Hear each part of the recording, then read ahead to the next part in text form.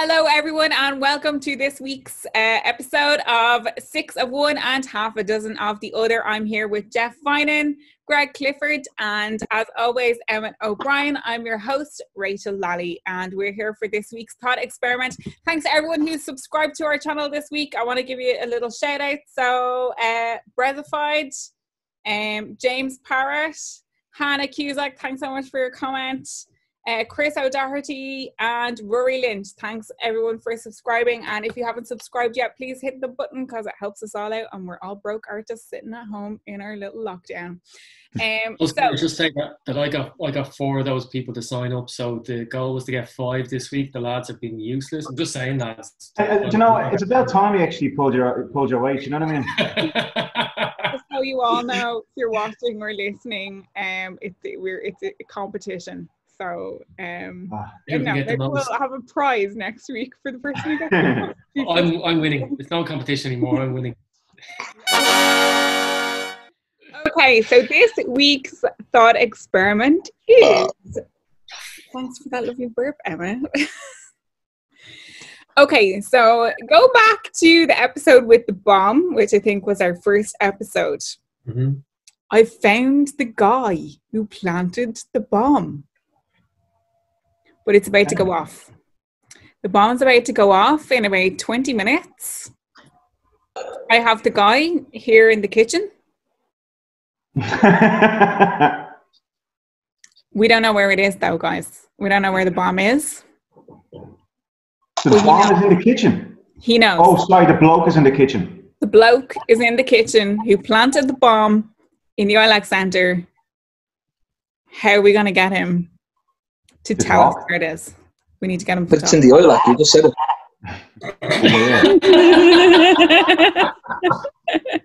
We don't know. Sorry, what? I don't know where in the ILAC Centre. So how do we get him to talk, is it? Yeah, we have to get him to talk. We can start by slapping him in the face a few times. You're going to go straight to violence, yeah? Yeah. Okay. I'm impatient today, right? Yeah. And we only have 20 minutes.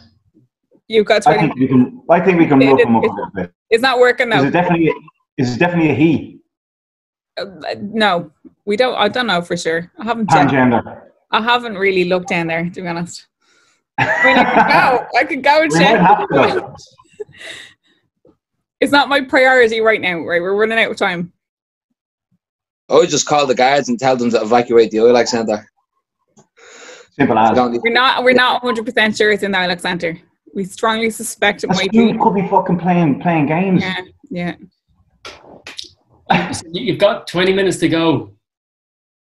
Less, 19 now, lads. And he's 19 minutes. And the person, you need to know where the bomb is. So you're obviously got 15 minutes, because we even 10 minutes, because you've got to get to the place. Yeah. Yeah, just accept that it's fucked. Just accept that it's going to go off. Okay. Yeah, fucking out. It's gone. I'm giving up. I'm going to have a can in this house. How are you going to get him to talk, though? I love the apathy.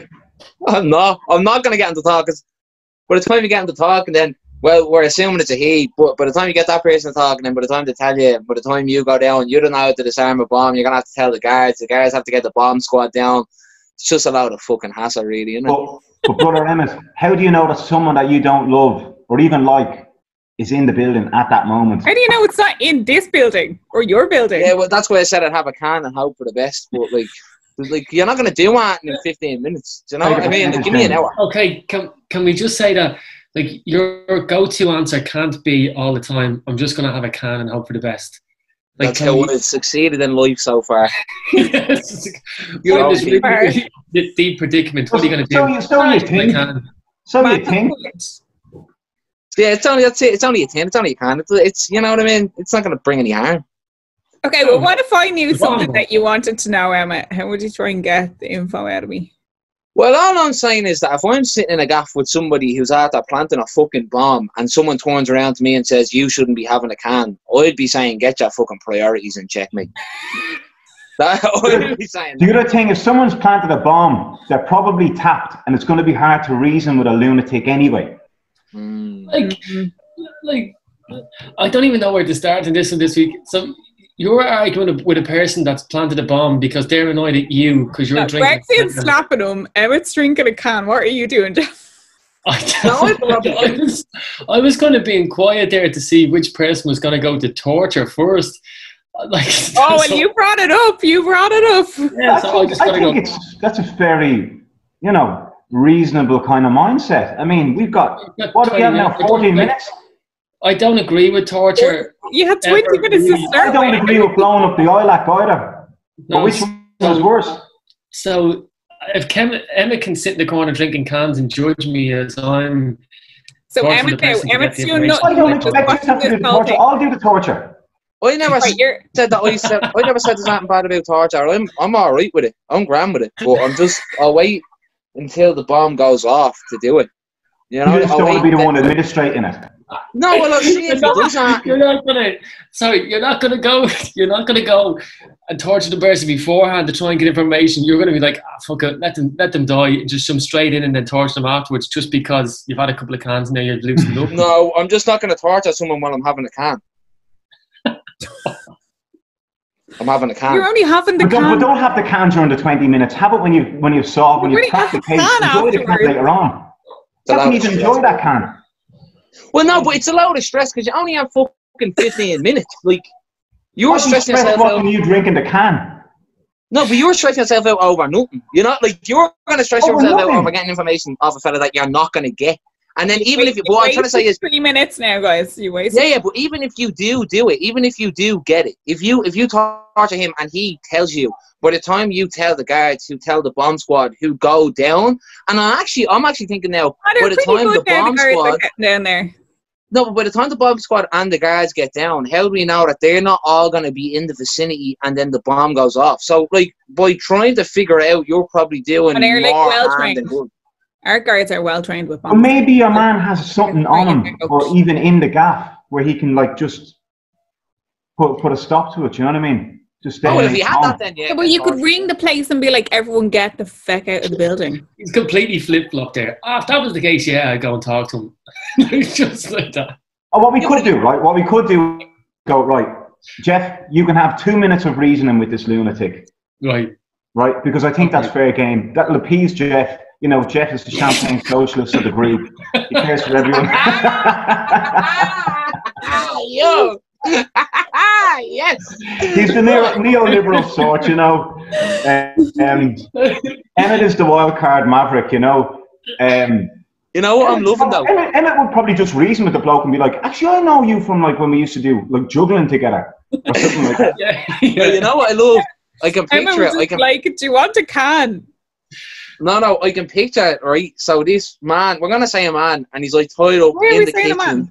Okay. Because we're just saying it for hypothetical reasons. I'm not doing this CHD bollocks. I'm not a fucking lefty. But we're sitting here and we're like, oh, this man we don't know what to do with this man. And then like we're thinking about torturing him or having a can or whatever. And then all you hear is the door open. And Geoff walks in and looks at him dead in the eye and just goes, hey, how's things?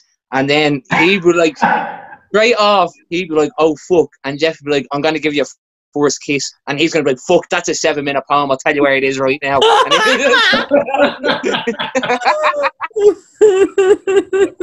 Wow. Hold on, Emmet. I come in and do this. You ready? You looking? Oh, yeah. One first kiss. That's done. Also, by the way, lads, I don't know why you think that I want to torture this person. I'm just happy to slap them around a bit. Torture will be like cutting them and all, or cutting a testicle off. I'm not into that. What kind of sick animal do you think I am? Well, you're slapping him. It's straight out by slapping the guy. You could hang him upside down by his legs, put over his head, and pour water into his mouth so that he can't breathe. You wouldn't have to slap him. But then he wouldn't be able to talk either. We need answers from this guy. If you stop pouring the water into his mouth, then he could talk. But he'd be, you know. I know what to do. What? I know what to do. We get him, and you know those toothpicks? Like a toothpick, yeah? Yeah. Take his shoe off and his sock off. I do actually. I have one here. That, right? Shoe and sock off, and put one toothpick right underneath the nail of each toe. And say, where's the bomb? And if they say, don't know, just bang a fucking hammer right against a toothpick. Then we need a hammer as well. It's a lot of equipment. Get a full can, boom, and then I'll drink it after. Jesus. I know what torture technique do you employ, Greg? I quite like the fact that I was the one that kind of brought up the idea of torture. Yet Greg is the person that has to do all the torture, and he's. I don't mind doing it. No, he was trying with the slapping. It's not working. It's a team effort, you know. You guys suggested, fair enough. I'll admit it. Are we torturing him and it's not working? Fuck it. I'm not arsed anymore. I couldn't give a fuck. I actually couldn't give a fuck about this cunt anymore. I just tell him to leave. Sorry about the language. So you're letting him has to get aggressive at times too, you know what I mean? Yeah, well, there's a bomb going off and he's not being reasonable, so I'm just going to go back to me can. He has. I don't know about that. I think that's a cop-out. I think you got to give it your all, man. There's 20 minutes. 13 probably now. Yeah, Greg, to be fair to Emmet, he has spent 2 full minutes trying to convince this person. You know, he's whacked the toothpicks into his toes. 2 full minutes. What's he supposed to do? Just apply yourself for another 18 minutes. I know, yeah. I mean, he's the maverick. But I mean, that's it. You got to go the whole distance. You know what I mean? Look at his eye there. What is the whole distance? Somebody that wants to torture him after. Well, I reckon the whole distance is at least see the duration of time through. Okay, so we slapped the guy. That hasn't worked. Okay, that hasn't worked. Stabbed him with then it got a little bit torturous. And the hammer. I think then eventually you would have to just go for pure trying to guilt the person, try to reason, try and level with them on their kind of like, how could they be doing such a thing? What went wrong in their life? Try to show compassion. I guess that's your last kind of port of call. Okay. Geoff, after you've recited your 7-minute long poem. Like, I can't believe we vetoed that. That was such a waste of time. I think that's torture enough for anybody. Maybe we did them at the same time. Yeah, I think if somebody's planting a bomb, there's no way that you could be reasonable with them. They're just not going to come around to it. I mean, you've seen Dennis Hopper in Speed. All he wants to do is blow up the building, you know what I mean? Like, or blow up the bus. So you've got to do something that's different. And you're not going to be, we're not psychologists. We won't be able to get the information off by just kind of talk. We could call a psychologist. We're pseudo-philosophers. We're pseudo being the appropriate word there. Yeah. I'm sure we could ring a psychologist we've now got like 10. We all know, like, let's be honest, we all know that if we were in a gaff and there was a bloke in the kitchen who'd set off a bomb and we called a psychologist into the house to help. No, we just have them on the phone. They would get sidetracked by Emmet and they'd be just spending their whole time on that and saying, this is the real issue that we have this week. Let's sort this fella out first. Yeah, this guy is savable. Like, yeah. Look at him there in the midst of all this panic and he's just having a can, doesn't want to be disrupted. I think I'd take the bomber if I was the psychologist. In fairness, there's a lot of merit in that Emmet has just straight away gone, I'm not equipped to deal with this. I'm going to leave it to you lads. Yeah. It's a cop-out, but at least he's not getting in the way. Yeah. Well, there is that, yeah. I mean, it doesn't really help us, though, does it? How good looking is he? How good looking is the bomber? Let's say they're really good looking. Well, I'd probably sleep with him. Would you offer? Yeah, I suppose you could offer sex. You could say, like, is this a way out? You are a bomb in the eye, like, because I'm a bomb in the sack. That's what I'd say. Ready to go. Sick animal. No, you're not going to. You're a tart, really, aren't you? Deep down. Okay, plot twist, guys. Guess who I have. Guess who else I got. Not only did I catch the bomber, I now have in my possession the bomber's child. Okay. Kill it. Gone. Fuck it. We don't need that child in the world. They're all fucking. Don't listen to him. Go back to your can. Go back to your can. And this is why the psychologist would go to Emmet first. I can't stand it. I have the bomber's kid, 10-year-old. Wow. Okay, well. Crafty. How did that one just show up? I'm good at this shit. The torture stuff, no. Finding people. That's not your bag, yeah. Psychologist on the phone, the kids in front of me, the guys in the kitchen. Okay, at this moment, I think Geoff might is a guy. So I think at this moment, so the bomb is going to go off and it's going to kill loads of people. Yeah. Can I just clarify that? Like, it's going to kill loads of people. Pretty much guaranteed. We're going to assume, yeah. I mean, the bomb's going to go off. So in my family, my mom is really dark. Right? I just want to say that. She sure loves revenge. She loves revenge. She's just like, when I was brought up, like, she would kind of feed me stories of revenge if anybody ever did anything on her children.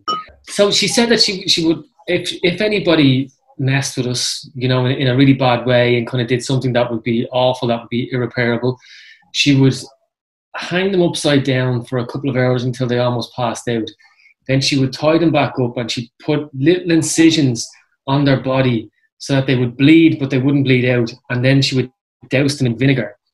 Then when the scars would heal, she would peel off the scars and douse them in vinegar daily so that they'd know not to mess with their children again. Is that what you would do? At this stage, I would probably get quite dark.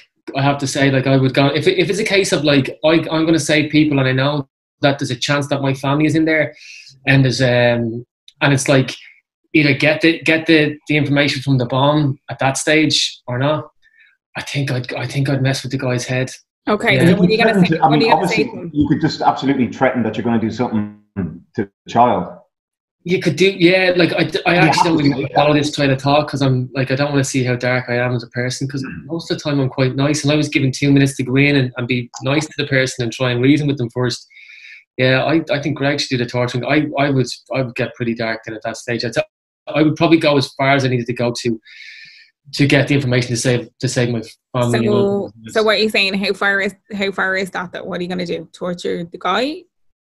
Yeah, I'd probably mess with his head in the sense of threatening what to do with like his family, and then blindfold him and then using sounds to suggest that I had done stuff that I hadn't. I think the child in this is an innocent person, so I definitely would not do anything to that child. Could you pretend that you were dousing the child in like something flammable, like white spirits and shit like that? You could pretend, like, once you had the person blindfolded and they had the sense of like smell and they could hear, you know what I mean? Doom and gloom on the. You could really mess with their head at that stage, yeah, and then pretend. I mean, you have to go with that approach. You literally have to. You're not going to do anything to the child. So would you not, though? Would you definitely not do anything to the kid? But if you inflict damage on the child and kill them or whatever, then it's like, well, he definitely has nothing to live for, and he's just a homicidal maniac that doesn't care about the. Or do you think inflicting pain on the child would make the person talk? You could pretend that you were inflicting pain on the child and gag the child, and then you could just like make sounds off that you were doing it. There's loads of things you could do, like kicking walls and breaking over stuff and smashing things, and just having like people like the fear that would happen in the room at that stage, I think would be enough. So right at this point, also Emmet has finished his can. We've tried our thing. Where does brother Emmet O'Brien bring this? Oh, I wouldn't go anywhere. I don't know. I wouldn't go anywhere. I'm all good for a laugh, but that's this whole thing is out of my comfort zone something severely. I wouldn't be suggesting doing that, and I don't know. I wouldn't be into that. Like, I wouldn't mind being in that. Well, I mean, it'd be a terrible situation to be in, but I think I could hold my nerve. You know what I mean? I kind of have sang-froid, I believe. You know, that's the word of the week. What does that mean? Keeping your coolness and composure in adverse situations. He's cold-blooded. Sang-froid. Cool-headed. Yeah, well, we're running out of time. The guy hasn't spoken yet. Then you're just like, I'm sick of it. Sick of this shit. Yeah. I think like there's ways of making people talk. I still don't know what they are. We've tried everything. Unless he's got an incredible threshold to pain, you know, then you're up against it. Would you if she was on the other foot, right, and you're being tortured, right? As in, like, I'm being tortured. You're being tortured. Like, what? Kinky. At what point do you think you would talk? Like, how much pain do you think you could handle? In the book 1984, have any of you read 1984? Indeed. Yeah, spoiler alert for when it comes to the end. Like the main protagonist in it feels that he's not going to talk, but because there's been so much surveillance done on him through his whole life. The powers that be know all his deepest and darkest fears. So even though that he has gone through all this tremendous torture to get to the point where he feels that he's nothing left and he's trying to do the right thing the whole time, they know his deepest, darkest fears, and that's in... Isn't it 101, no? Room 101. Room 101. So when he goes into room 101, they do the worst thing possibly imaginable in his mind to him. Everybody has it. What it shows is that everybody has a breaking point. I don't know what mine would be, but I can't imagine that. Like, I'm not trained to survive all that pain and stuff like that. As much as I would like to think that I wouldn't break. Like, but now knowing that, would you just give up from the beginning, or would you see it through as much as you could? Or I know. I think I was from the beginning of this. I was saying that I would see it through, and I think that you can make people talk. So I think if it was to save. And this is what I want to just make sure again, because I have got a little bit like really dark in this episode, but to save an awful lot of lives, I think that at some, in this stage that I would kind of go to the stage where I would do my best to try and make the person talk. Mm-hmm. A noble vigilante. Yeah. I think that's fair game. I mean, if you can save a load of lives and then just damage some dude who's damaged anyway, mentally, you gotta make that call. Geoff, what was I going to say to you about see, it depends about the cause as well. Say that you're the one who's being tied up and tortured. If it's something that you really believe in and you're not going to break, well, then you'll see it through, even if it's death. Like, it's a noble cause to die. Depending, I think everybody has that something that is a breaking point for them that they can't go beyond. Like, I mean, like, so say for instance, if it was that they were torturing you, you're like, I don't care what they do to me, they can, burn me or do this, and then I'll never break. And then they bring in somebody, like Rachel said, like a family member or something. Bomb's gone off. No. Emmet, any cans left? You can't. No. What do we do with him now? Like, what do we do with him now? He's off the torture man now. He's finished his cans. The bomb's gone off. Oh yeah, so the bomb's gone off. Well, now all we can do now is apply the Buddhist mindset and say, we tried. We can't change the past. All we can affect is how we move forward with what just happened. So, Emmet, you said you'd torture him afterwards. What are you going to do now? Oh, now that it's all done, fuck it. Like, everyone that I know is still alive and I'm still alive. I'm alright. Let him walk. Fuck him. Let him walk. Let him go. You're going to let him free. Give him to the guards or something, yeah. Fuck it. There's saying people in straitjackets than Brother O'Brien, I'll tell you that. Why, no, give him to the guards. Let the guards deal with him. I'm not doing that until I'm fucking. I don't know. I don't know what I do. I don't know what I do. Like, I don't know. I'm not sure. I don't know. It's a fucking. This episode's a fucking surreal situation to put someone in. I don't know. Like, you're asking. I would say that most of them have been though so far. Emmet really struggles with bombs. Yeah, I know. It just gets a little bit too real. It's like he's suppressing something. I know. You're all right, Emmet. No, I'm not into. I don't think I'm into the idea of inflicting pain or having pain inflicted on me. I don't know. Well, there's no. I don't think and that's cool though. If that's a line for you, and you don't think you'd even cross it in that situation, I mean, fair enough. Well, guys, we're going to leave it at that. We didn't save the world this week, but there's always next week. No, but we've seen how traumatic my childhood was with the, like, my mom was like the human version of a Roald Dahl story, telling us all of her torturous things. Noreen is a beautiful woman. She is. No, she is. Yeah. Okay, thanks for joining us this week. If you're watching, please give us a like and subscribe, and throw us a comment down below. Tell us if what you would do in that situation. How would you make the guy talk? Maybe you can think of something that we didn't think of. And we'll catch you all next week. See you then. Thanks, guys. All right.